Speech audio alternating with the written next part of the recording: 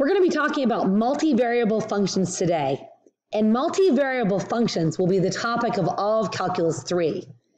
In Calculus 1 and 2, typically we talked about x's and y's, and we know in function notation, we can write this as, for example, the function at x is equal to some rule that includes the variable x. So maybe it's x plus 4, or maybe it's 2x plus 3, but it's some kind of function. We know that the input variable, which is also known as the dependent variable, is inside the parentheses, and the name is to its left. In multivariable functions, we're no longer going to have one variable as input. Now we're going to have two variables as our inputs. So for example, x and t. So let's look at some examples in real life. In fact, we have more multivariable functions than we do just single variable functions, because typically things are dependent on more than one thing. So for example, the volume of a cylinder, we know mathematically that's pi r squared times h. So the volume is dependent on the radius and the height. So now I'm going to write, instead of just one variable for my input, I'm going to include two, radius and height. They're both my inputs. And my output would be the volume of the cylinder. A second example will be temperature. So my temperature might be dependent on my latitude, my longitude, and maybe time. So it's definitely dependent on location. So for example, the temperature in Puerto Rico is different than the temperature in Iceland, right? And so this is a 3 variable function. And then let's see, the salary of someone is often dependent on their education and their experience. So that would be an example of a 2 variable function. We can show multivariable functions in function notation like we just did, but we can show them other ways too that may be more visual and easier to quickly read. So for example, we might want to show a weather map to indicate the high temperatures on a summer day. Now, to do this, we're going to introduce what are called isotherms. And these are these contour lines across the continent.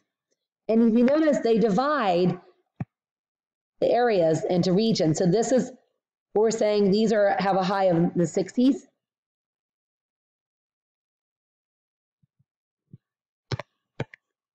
And then this area has a high of the 70s.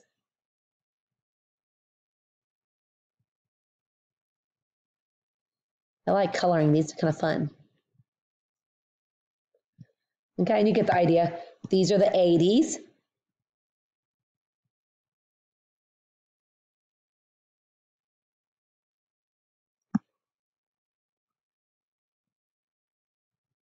And I missed a little bit here, right here too, this guy right here.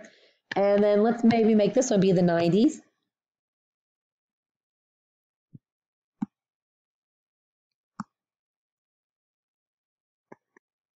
And we'll find one more color.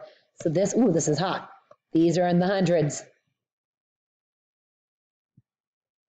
So these are a quick way to visually find the temperature for the high predicted temperatures in a region. Now, we call these isotherms. So this region in here, these have a high in the 60s. And then this isotherm right here, it's the borderline. So we know that borderline must be exactly 70 because it's bordering the high 60s and the 70s. So we're talking about this border being exactly 70 if you were to land on it, right? So let's look at a couple of examples. So for example, Topeka, right here in the middle, it's halfway between these two isotherms. So this isotherm here separates 70 and 80, and this isotherm here separates 80 and 90. So we can say that halfway between there would be probably in the high and the like 85, a high of 85, somewhere in the middle. Let's look at another one. So for example, if you look at Buffalo, you can see the isotherm separating these two regions is between 70 and 80, and it's very close to the isotherm. So I'm going to say that in this area, maybe I have a high of the high 70s, maybe like a high of 78. Okay. So we can use isotherms and maps to help describe the temperatures based on longitude and latitude. We'll be using this type of description, a visual description, often in this class, and we call these contour diagrams or contour maps, and we'll be doing more with them later in the semester. Now, I can also use a table to describe a multivariable function. So, for example, this table describes the quantity of beef bought in pounds per household per week. So you can see that each row tells the household income per year per thousands.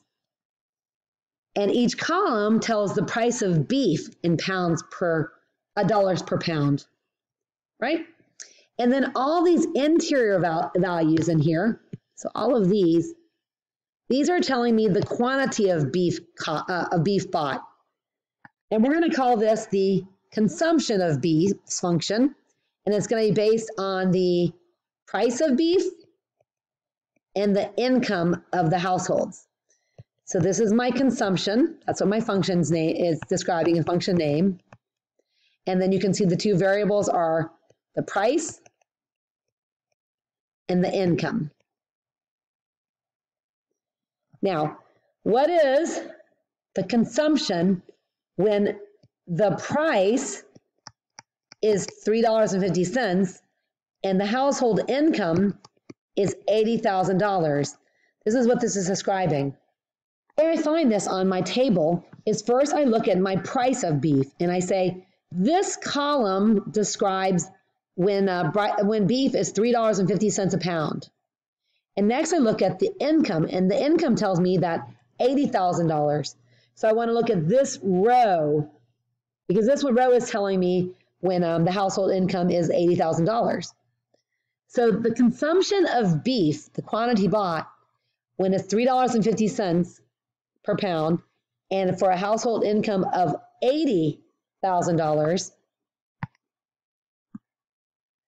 is 529 pounds per household per week. You can use these types of tables and maps to see what are the trends when the variables increase or decrease. So for example, if I hold the price of beef constant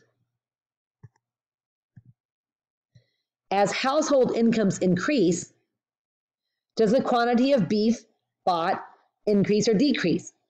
So when I want to do this, if it says the price of beef is constant, that means I'm going to be looking at one column. So I can just pick a column and hold it constant. And now I want to look at the household income. As the household income increases, what happens to the quantity of beef? Well, you can see as my household income increases as I go down the table. So I want to look to see what is happening to my quantity of beef as I go down the table. And you can see that the quantity of beef bought is increasing as the household income per year increases.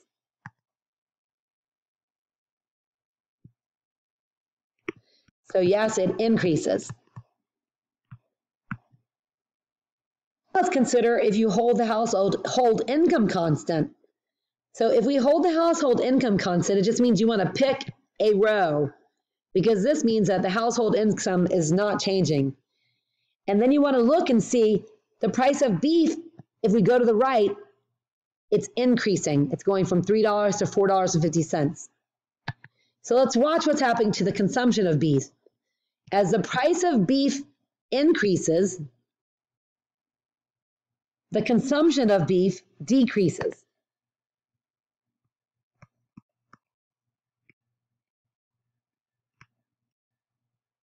Variables can really tell us a lot about a trend. If we hold one of the variables constant, we can identify what's going on.